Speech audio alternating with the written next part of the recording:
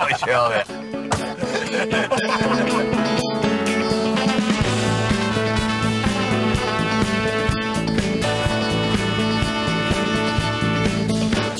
Remember, 21st night of September, love was changing our minds into love.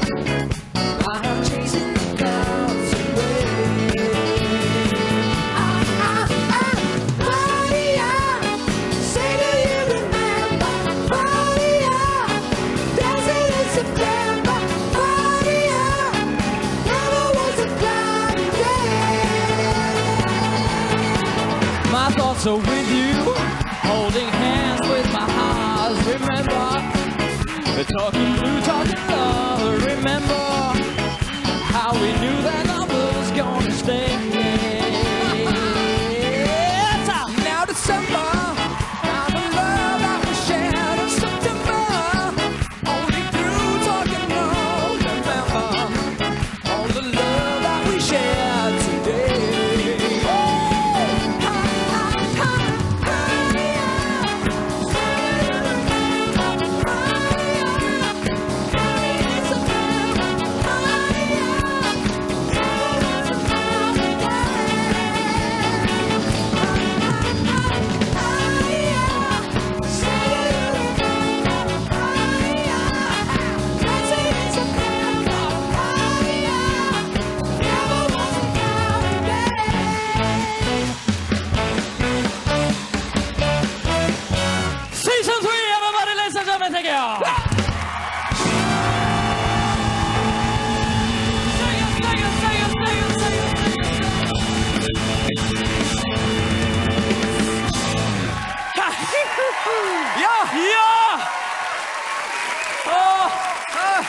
Tusen takk!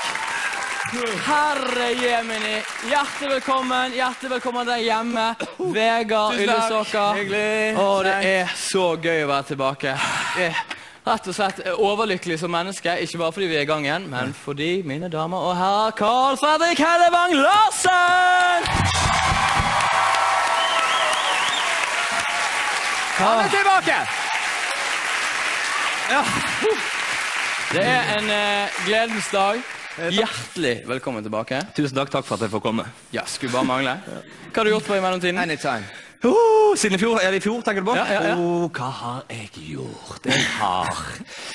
Jeg har reist litt. Jeg har seilt jorden rundt omkring, om på kryss og øst, på tvers. Kryss og øst. Hva heter det? Øst og kryss? Det heter i hvert fall kryss og tvers, har jeg fått. Jeg har vært i land som Vietnam, Kambodsja, det ottomanske riket, Jugoslavia, Belgisk Kongo, Syria, Peru, Chile, ottomanske riket. Igjen. Og Belgisk Kongo igjen. Du har pendlet mellom Belgisk Kongo og ottomanske riket? Ja, på mange måter. Har du blitt flink i belgisk kongisk? Jeg kan Er du sulten på belgisk Kongo? Ja. Men du, har ikke du også laget et humorshow på TV 2? Nei, men har du noen gang sett en løvinne føde midt på natten? Har du sett det? Nei, det har jeg ikke. Det er utrolig kjekt å ha deg tilbake. Jeg merker allerede nå at det er helt meningsløst å ha deg tilbake. Men for all del, hva har du tenkt å bidra med i denne sesongen? Jeg har tenkt å være denne her gode gamle løse talkshow-kanonen. På en måte som denne her klovnen på siden, så du ikke helt vet på en måte hvor du har det. Sideklovnen som på en måte plutselig kommer med noe ellevilt sprell på sidelinjen når du minst venter det. Ja, så gøy. Oi, jeg fikk lyst på litt piperøyk. Det er en uvane jeg har lagt til meg i Belgisk Kongo. Er det kongolesisk tobakk? Stemmer det? Sterk? Ja, det er sterk da. Du kler deg ikke pipe. Vet du hva de kaller den? Nei. Orientekspressen.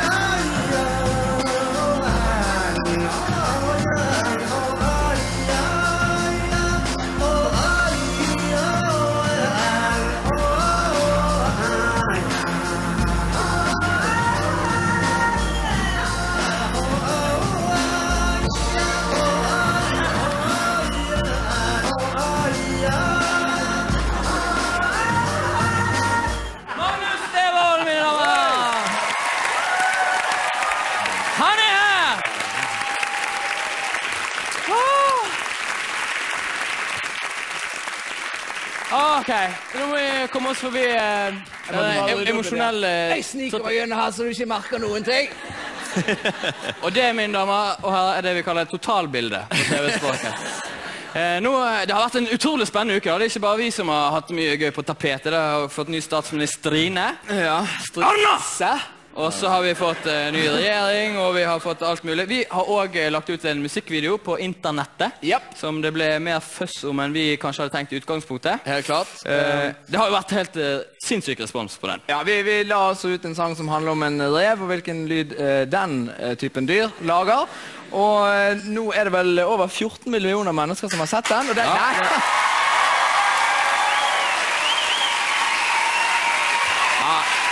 Det er helt koko. Det var ikke for liksom... Men vi må jo si det. Ja, vi kommer ikke unna det. Nei, vi må jo si det. Og det er over 14 millioner mennesker som har sett den, og det skal jo ikke skje. Nei, I henhold til beregningene. Vi har gjort avanserte kalkyler, det skulle ikke skje. Nei. Men det har skjedd, og noe av det som er gøyest for oss da, vi skal vise videoen senere og alt sånt, men det som vi synes er gøyest, det er jo alt det som kommer i kjølvannet. Ikke minst så har jo folk på nettet gått litt bananas på YouTube og lagt ut svar til denne videoen, og kommet med de sykeste coverlåter. Absolutt, og vi kunne ikke dy oss. Vi klippet sammen en liten teip av alt den galskapen som folk har lagt ut på internett.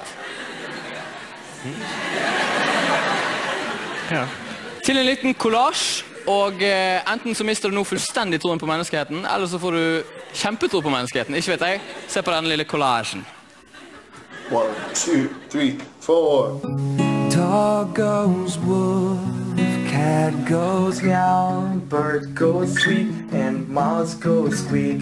Cow goes moo, frog goes croak, and the elephant goes toot, the quack, and fish go blub, and the seal goes ow, ow, ow. There's one sound that no one knows. What does the fox say?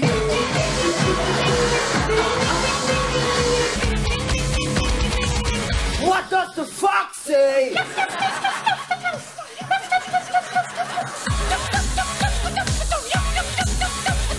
What does Megan Fox say?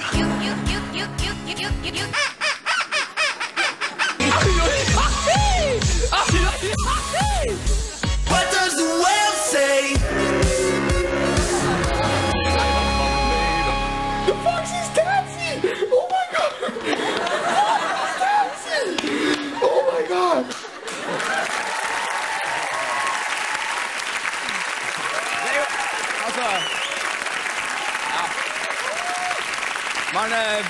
Man sitter på kontoret, man regner ikke med at det skjer.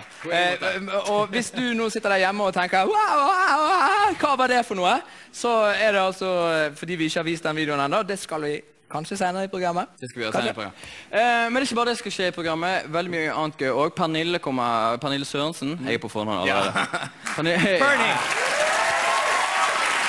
Pernille Sørensen kommer. Hun skal snakke om den nye serien som hun spiller i. Og så skal vi få en utrolig spennende gjest som skal snakke om et prosjekt som vi synes er helt sinnssykt, nemlig sjefen for Mars One-prosjektet. Fortell litt om Mars One-prosjektet. Altså, Mars One er noe av det sykeste jeg har hørt om. Det er en fyr som da skal sende folk opp på Mars. Og problemet med det er at da har ikke du nok bensin til å komme deg hjem igjen. De går på bensin, disse romskipene. Og da må de altså bli der resten av livet. One way ticket to Mars. Nok om det, vi skal videre. Vi skal få inn en gjest. Mine damer og herrer, en kjempeapplaus til Carl Fredrik Hellevang Marcel Larsen! Ut!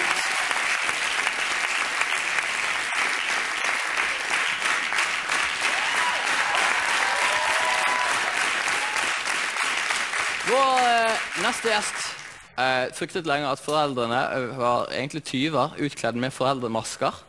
Nå er hun aktuell med nytt TV-program, mine damer her, i hendene klask de sammen. Kan man si det? Gi hendene klask de sammen. Gi hendene klask sammen. Gi hendene klask de sammen for Pernille Sørensen!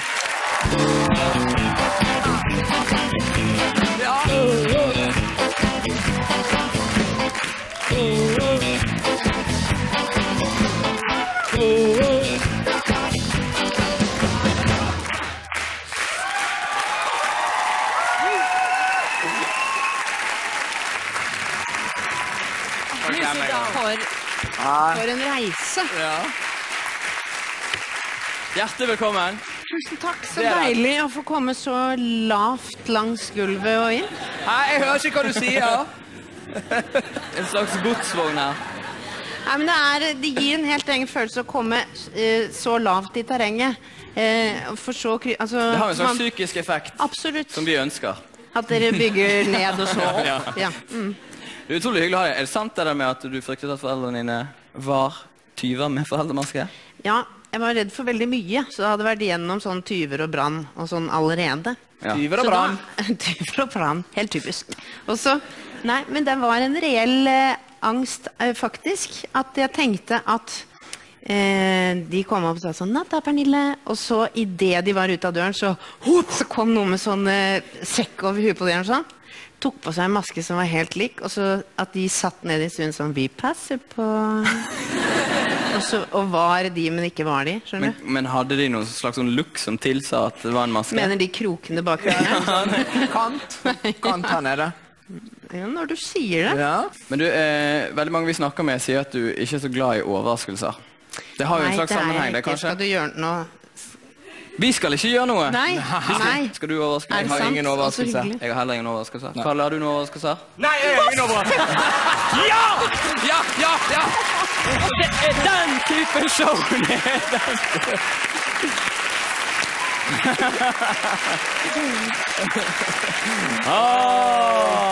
Han var jo der ute i sted! Ja, og så har hun på en eller annen måte kommet seg bak deg. Og jeg lurer på om vi ikke får en aldri så liten slow motion av akkurat den der på Jeg tror jeg sier fuck, skjønner du.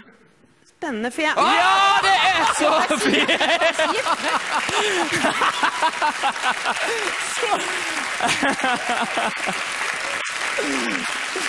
Så mange.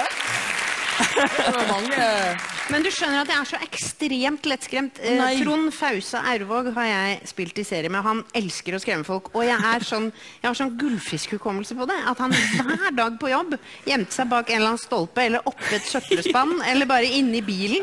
Og jeg skvetter sånn hver eneste gang. Jeg synes det er gøy fremdeles. Men det er altså ekstremt lav intelligensnivå. Det er veldig mye kaving. Så jeg er som om man skal få oss til å gå bort. Så mange faser du har gjennom, liksom. Nei, jeg tror det ikke. Jo, det er sant. Herregud, skal det virkelig skje? Å, hjelp! Hva er det her?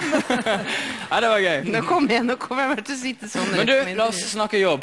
Du spiller i en serie om tiden, Side om side, som handler om par som også er naboer. Ja. Forstår jeg det riktig på den måten? Ja. Og du spiller konen til Tore Sagen. Tore Sagen. Har det vært fint? Det har vært helt kjempehyggelig. Kjempehyggelig. Jeg tror du har et klipp med så vi kan få se, stemmer det? La oss se på et klipp. Ja. Det går fint. Det er Frode. Det er Frode. Lisbeth. Hei, Jonas. Maria. Vi som flyttet inn. Ja, så fint. Er det du drar kaffe, eller? Du, vi bare egentlig lurte på om vi kunne låne en spade. Det er ingen som ler. Frode. Det er sånn performance-humor som jeg kjenner folk med.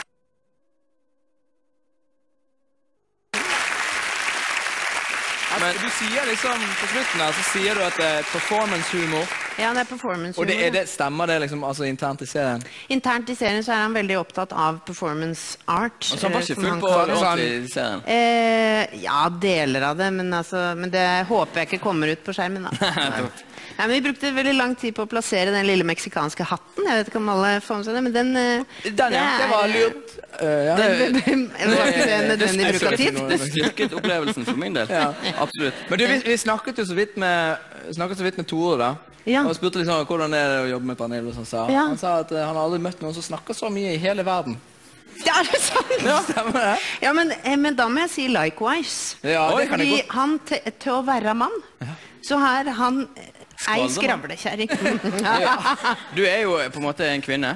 Ja, på en måte. Ja, du kan si det. Du er jo en kvinne. Og det at du snakker... Spinn videre på det. Nei, men det kommer jo noe fornuftig her nå. Ja. Så du er jo dame, og det at du snakker mye er jo ikke så utrolig. Men at han er en skvalderkjæring, det er jo litt gøyere egentlig. Ja, det er jo det er derfor jeg har opplevd det. Altså, da går jeg over i et nytt gir, skjønner du, for det er så sjelden man finner sånne diamanter da. Ikke sant? Skravlediamanter. Skravlediamanten Tor Sagen. Vi fikk høre av dine venninner at du nettopp har hatt barnebursdag og hadde liksom 100 000 unger der, og du har veldig sånn stålkontroll på det. Flink. Ja, jeg er god til å legge opp et løp. Du er god til å legge opp et løp. Ja. Og flink å bake. Du vet hva, det er noe jeg har begynt med nå nyss, for jeg har egentlig ikke vært så god til det. Og Dagfinn har bakt mest, så følte jeg at det var så på stort nederlag. Så jeg på Hele Norge baker. Ja. Overraskende underholdende program. Ja. Og se på vanlige folk bake. Ja, det er jo helt... Og så da tenkte jeg hun som vant virket så god. Så jeg gikk inn på bloggen hennes. Og så nå har jeg latt det gå sport i å prøve en og en sånn kake nedover uten å ha prøvd baken. Det går jo faktisk an å lage de. Men du, dette er det jeg tenker. Når de sitter og skisserer ut ideen, så tenker jeg at det er det de har lyst til. Ja. Nå lager vi bakeprogram. Ja. Alle kommer til å like det. Og kjendiskvinner, de kommer til å gå inn på bloggene. Og Hele Norge, men det heter Hele Norge baker. Samtidig, å være programutvikler i dag, det er jo bare en vanlig ting som vanlige folk gjør. Da kan du lage men det er det som gjør det så grassat Hele Norge renser sluken. Ja. Og her kan du rense metallsluk og plastsluk og dra opp gørra med plumbo. Men du har bakt kake, du har nettopp hatt bursdag, du har bakt kake, du er veldig fornøyd med den kaken du har bakt. Jeg er ikke veldig fornøyd, men det er bare at den ligner på en fuckings sjørøverskute, for å si det mildt. Du har insistert på å ta med bildet, det har du fått lov til. Sånn ser den ut. Don't mention about it. Men da det er flink pikekake. 4,5 timer. Er det sant? Ja. Midt på natten. Men vanlig, altså, er det da brownies du bygger da av? Nei, det burde være det, for den er mye mer fast. Ja. Det var detaljer innen baking i dag, men det er jo dukket for Ja, men altså, for bakekonkurranse. brownies burde jo være Ja, sånn jeg har shit. sånn vanlig sjokoladekake, veldig sånn natron. Ja, men drit i hvordan dere har laget kakene. Det er ingen som vil vite det. Det vi vil vite er hvem av dere som er flinkest til å lage kake. Og derfor har vi laget konkurranse der borte. Skal dere pynte kake? Så nå kan dere bare gå bort, stille dere der, så skal jeg fortelle reglene. Ja. Go for Elsker it. du å konkurranse? Elsker du å baking? Ja.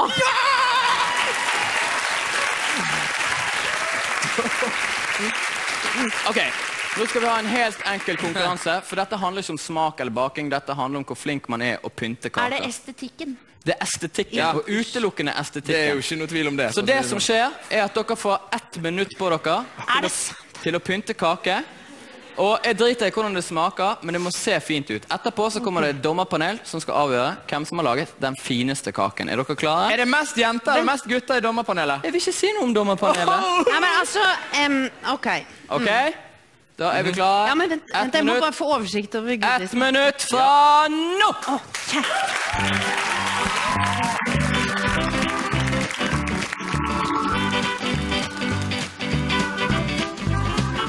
Har høyde noe å si? Nei, det vet da faen! Fytt i helvete vanskelig. Pernille, det ser kjempefint ut. Nei, vent da, jeg bare... Å, fy faen. Jeg jobber på en måte litt i høyden og litt i bredden. Da er halve tida gått. Det er et halvt minutt igjen.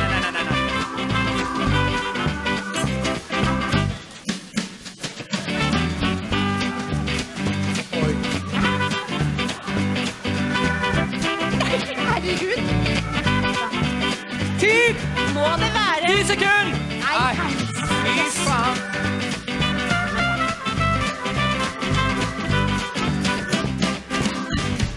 Der var tiden ute! Sett dere ned i sofaen igjen. Jeg ser ikke Vegard sin, men Pernille sin ser ikke bra ut. det er jeg faktisk veldig enig. Og det er fint. Vi kan bare sette i gang og avgjøre dette med en gang. Og nå skal vi få inn noen som kan avgjøre hvem som er de beste. De skal da stille seg ved den kaken de har mest lyst på. Mine damer og herrer, ta imot dommerne! Høyt!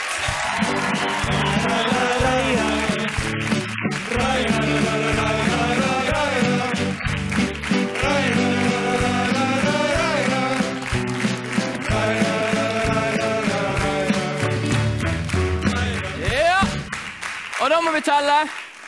Kalle, du som står der borte, du kan telle. Hvor mange står det på hver? Jeg ser ikke herfra. Der står det 4. Du må ikke stå foran han må få se hvor jævlig kaken til Pernille ser. Men vet du hva, jeg ser at han siste går faktisk. Der står det 4, her står det 1, 2, 3, 4, 5, 6, 7, og 8 og 9. Pernille Sørensen stikker med seg, mine damer og herrer!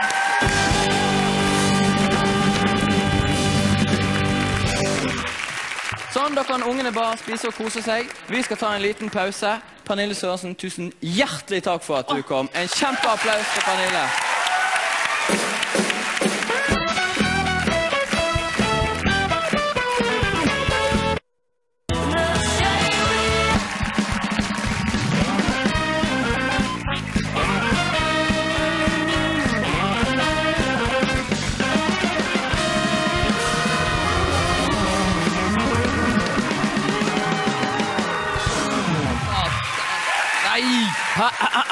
Hjertelig velkommen tilbake alle sammen. Vi skal snart vise musikkvideoen vår, The Fox, men først skal vi snakke om noe kjempegøy. Vi skal snakke om Mars. Ja, vi skal snakke om prosjektet Mars One. Vi skal altså, de skal sende 4 mennesker til Mars i 2023. Dette er et stort prosjekt, og det er søkeprosesser der hvem som helst kan søke, og de skal plukke ut, sende disse tilbake, men det er en one-way ticket, og de som blir sendt, de kan aldri komme tilbake til jordkloden. Det høres ut som et tulleprosjekt, men det er helt ordentlig, og vi har fått tak i mannen som leder hele greien, og han skal snakke med oss nå. Mine damer og herrer, ta godt imot Bas Landstorp!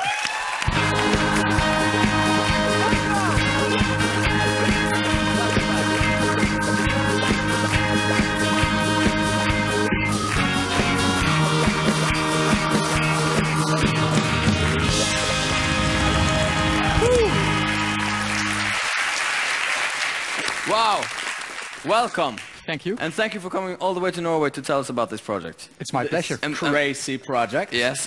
First of all, why should we go to Mars? I think humans have always gone where technology allows them to go. Humans are not indigenous to Norway, for instance. We couldn't survive here without our clothes, without our houses. Humans have been living in West Africa for 150 years before they had the technology to move out. And it takes technology to move to Norway. It takes different technology to live in the really hot parts of, for instance, Australia. And it takes technology to go to Mars. But we have the technology to make this happen. Can I just ask, is it safe? Is it like 100% safe? No. Okay. Cool. That's a great answer. That's really nice. Now, this is... In 9 years, people are going there. You say 4 applicants first? Yes, that's right. Going, and when they get there, there will already be houses there or some capsule-looking Yeah, that's things, right. So before the humans even leave Earth, we will send a number of cargo missions, and there will be a... Yeah, we'll see some pictures here. Yeah, that's right. So we'll land a number of cargo missions, and with robotics, we will move them to the right location. We will deploy the solar panels. We will put the living quarters in the right place. We will inflate the living quarters. But this is fantastic. This is science fiction. I mean, isn't it? It's science fiction until it's science fact. This it's science fiction until it's science fact. Is it 2 girls and 2 boys, or? Yeah, we'll send mixed crews, 2 men and 2 women from 4 different continents to really make this mankind's mission to Mars. So really make it represent the world going to Mars. But can they reproduce? Can they? Well, it's possible, but we don't know if they can reproduce because we don't know if women can get pregnant in 40% gravity. 40%? Yeah, there's 40% gravity, so you'll lose a lot of weight if you go to Mars. Okay, so basically you have 200,000 applicants as of now, and the application process is terminated, right? That's right. And we are very happy to have one of the guys here. And now I have to speak some Norwegian. I'm sorry. Vi har med oss en av de som har søkt, og han er fra Norge, kommer fra Haugesund. Og han har altså da vært villig til å gi opp sitt liv her på jorden for å tilbringe det på Mars. Mine damer og herrer, gi en kjempeapplaus til Alfred Sandvik!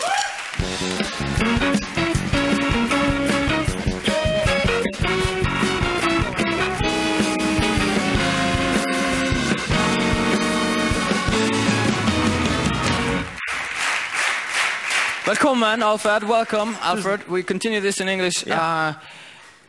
Are you sure you know what you're doing? Yeah, I certainly hope so. Yeah. So do we. How old are you? I'm 19, yeah. You're 19. So you have sent an application, you filmed yourself and told the project why you're a good applicant, and then you hope that you will be selected to go? I really hope so, yeah. So I will sweet talk a little bit after. Yeah, sweet talk about. Yeah. But I mean, I did very many stupid things when I was 19. Are you sure that when you're 29, you're okay with this? Well, yeah.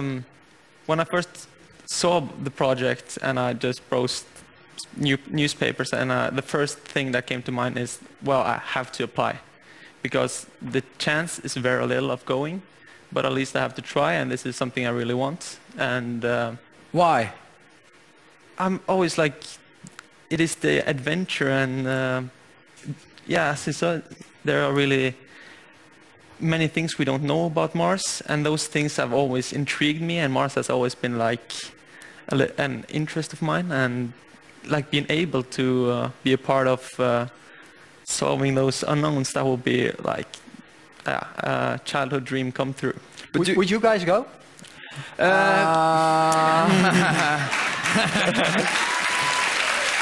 No, but I mean, you know, my biggest problem would be the 7 months in the tiny capsule with, you know, suddenly you have this annoying dude beside you, and he's like, oh, I'm so excited, I'm going to Mars, you know, are you excited? We're really excited. Isn't it awesome? This is awesome. Going to Mars is awesome. It would be terrible. So once you get there, I mean, I could probably do some months, but then I guess I would like to go back. So the interesting thing is that people who want to do this, they can't really explain why, but they don't understand that there are people who don't want to do this. Yeah. And the people who don't want to do this, they can't understand that there are actually people who want to do this. And true. That's really, it's very difficult to for the one group to understand the other one. Yeah. But 200,000 people is a few too many to just be a few crazy people. When we asked you a few weeks ago, we asked you what astronauts are supposed to drink when they get to Mars, and you told us, and we asked you to bring some samples. And did you? Yeah, I think I gave it to the right person in your team. Yeah. You gave it to the right person. Magnus, har du med drikken?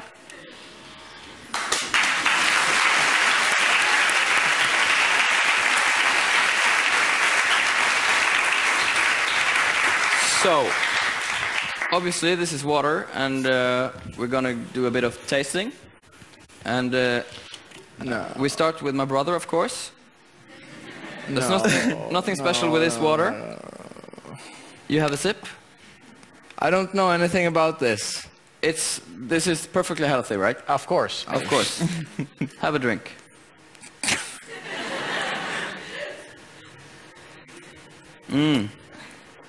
Oh, I've watched some programs. How is this made, boss? This is recycled urine. Ah, I knew it! Jesus Christ! This is urine. Come on, Mars boy. He cannot bail right now. Yeah, I have to do this. You have to do this. It's flat. It's flat. Yeah, it doesn't taste like urine. No, it doesn't taste like urine. It smells like urine. Yeah, a little bit. No, it doesn't. It's okay. I can even take one more sip. Does it have? What vintage is it? 46 guy. Who is this? Okay. That's, you know, it's not and it feels okay when you look at it like this, and when you drink it, have a sip. But when you start thinking about this is a guy, 45 years old, kind of, you know, haven't showered in a few days, and then it feels kind of creepy. Well, it will be 25% your own urine once you're on Mars. Maybe that's good. Yeah. So you don't split it up in like, this is my water made from me? No, I'm afraid not. No, it will be everybody's urine. This is so exciting. I have 1 million questions, and I guess we can find some answers online, mars1.com or something. Yep, absolutely. Thank you very much for coming. It was great to have you here. Kjempestor applaus til Baslandstorp og Ylvis sammen!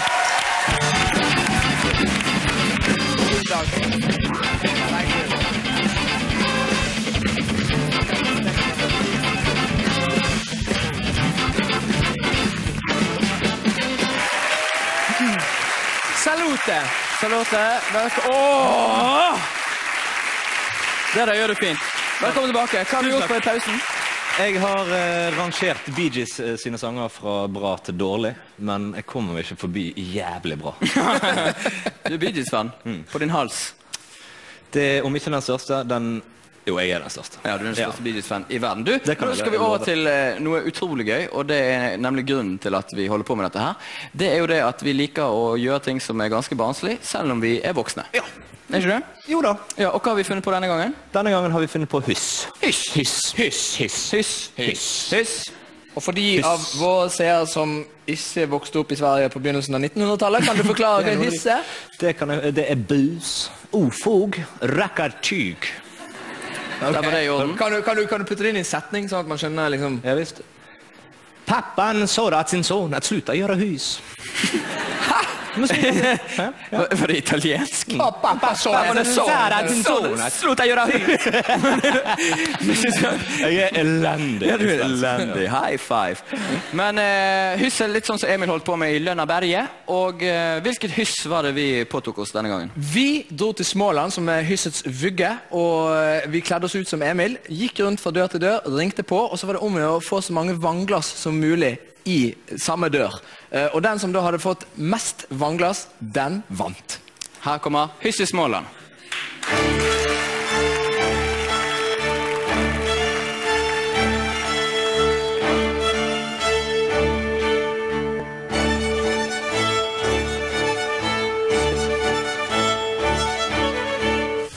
Hjertelig velkommen til Småland. Vi skal gjøre hyss. Hvilket hyss i dag? I dag skal vi hysse med folk. Vi skal ringe på til tilfeldige folk i gaten, og så skal vi se hvor mange glass vann vi klarer å få ut av dem. Før vi blir anmeldt til politiet. Hvor mange glass tror du at vi får? 99.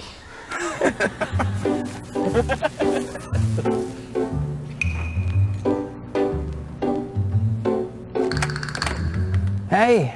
Hej, ursäkta, jag arbetar nere här. Undrar om jag skulle kunna få ett glas vatten, jag är så törstig.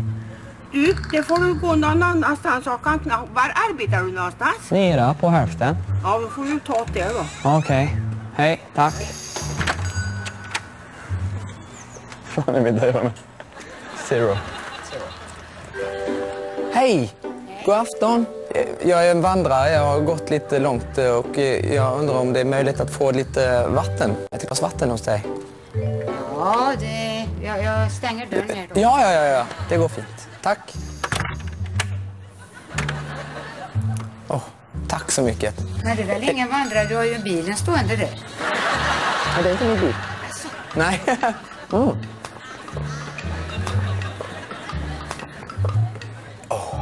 Skulle det vara möjligt att få ett glas till? Ja. Tack snälla. Har du för anledning att gå runt och dricka vatten då? Nej, vi arbetar här nere. Men jag tog inte med något vatten. Skulle jag kunna få ett glas till? Ja, men det fick du alltså. Ja, men ett till. Vadå? Ett till. Nu är det bra. Nu är det bra. Okej, tack. Du var gick Emil i Lönneberga. Ja, tack. Du vet vad det är? Ja. Självklart. Den känner du? Kunde jag få ett till? Ja. Kunde du det? Yes. Inget annat du... Ja, har de... En bulle. Ja, tack. Ja, tack för det. Det är bara enda med törst. De här bollarna. Är det bra att bo här? Nej. Det är kanske lite mycket, men går det bra med ett glas till? Jag är så himla törstig. Och skulle man kunna få om ett glas till? Jag är så törstig. Ja. Kunde jag fått ett till? Du var bottenlös. Går det bra nu då? Om jag kan få ett till så är jag jätteglad. Du har en flaska med vatten. Ja, jag gärna. Om du tar ett glas till och sen en flaska kanske. Ja, det är jättebra. Det är en gåva att vi har så gott vatten här i landet. Ja, jag tror det. Det skulle nog gå bra. Jag brukar inte när det kommer så här, men du ser tillförlitlig ut. Ja, tack för det. Vore det möjligt med ett sista glas innan jag går? Sen så har jag den här till turen, va? Ja. Men en liten tår. Nej, det går bra. Skulle jag få en sista glas och sen så går jag? Vi var så gott igång, va?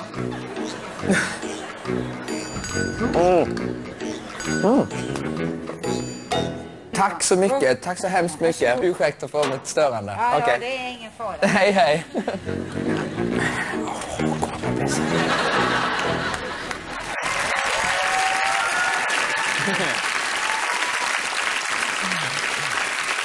La oss snakke litt om den siste uken. Det har vært en spesiell uke. Det har det.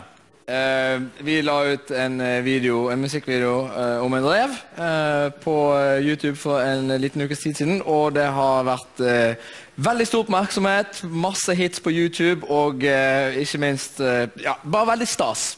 Ja, og det er veldig mange som spør hvorfor vi lagde denne sangen, og det er jo rett og slett fordi vi på et tidspunkt faktisk lurte på hvilken lyd reven laget. Ja, dere tenkte sånn, hønen sier voff, katten sier mjau, men reven, det er et mysterium. Så kjekt å ha deg tilbake. Det er veldig kjekt å ha deg tilbake. Awesome energy. Og vi ble jo litt sånn overrasket, fordi at vi fant plutselig i bladet Spirit en anmeldelse som du hadde skrevet. Ja. 14 millioner kan ta feil. Det er fint. Har du lyst til å lese denne anmeldelsen for oss? Som er en faktisk anmeldelse som ligger på nett? Ja, jo, det kan jeg godt. Jeg har den her. Bra du spurte. Bra jeg hadde den med meg. For en uke siden slapp revybrødrene Bjørn og Vegard Ylvis en ny sang om hva reven sier. Og nå har 14 millioner mennesker, parentes barn, sett den på YouTube. Vel, det er bare å slå fast med en gang, 14 millioner idioter kan ta feil. Under dekke av å drive folkeopplysning poserer de villig i italienske skinnjakker og dyre jeans. De roper, se på oss! Og synger gring-ding-ding-ding-ding-ring. Tjoff, tjoff, tjoff, tjoff, tjoff, tjoff, tjoff, tjoff, tjoff. Etti, hå! Som de i tillegg må tekste for å få fram budskapet sitt. Men når man tekster en engelsk låt på engelsk, faller ikke da hele poenget med å tekste bort? Humoren kommer ikke tydelig fram i sangen. Dette kunne Ylvis lett ha ordnet med for eksempel tatt med en tredje person. En med masse energi og som byr på seg selv gang på gang med fysisk humor og nakenhet uten å bli spesielt verdsatt av brødrene. Internett har fått kreft. Og svulsten heter Ylvis. Beklager gutter, dette blir for plumpt. Terningkast nei.